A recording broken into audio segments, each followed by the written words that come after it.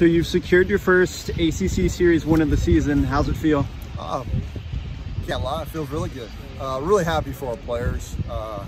Not an easy day to play the game of baseball with the weather the way it is, but I thought our guys from the first pitch of game one, knowing that they had 18 innings to play today, they brought great energy throughout. Our offense was phenomenal, establishing the league. We had a great start in pitching in both games, and Baron Stuart was phenomenal, closing out things in both.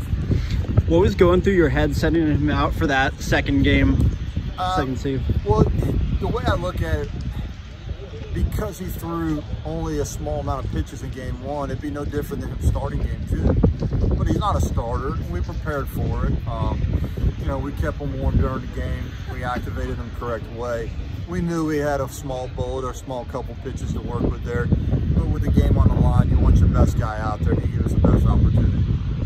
What did you kind of tell your team as Clemson started to come back in that second game? We talk about when adversity hits is how we're going to respond. And we preach to not get too high, not to get too low. We had a lot of highs today. Balls leaving the yard, pitching great. I mean, it was a great team effort all up and down. But at some point in time, a good team's going to come back.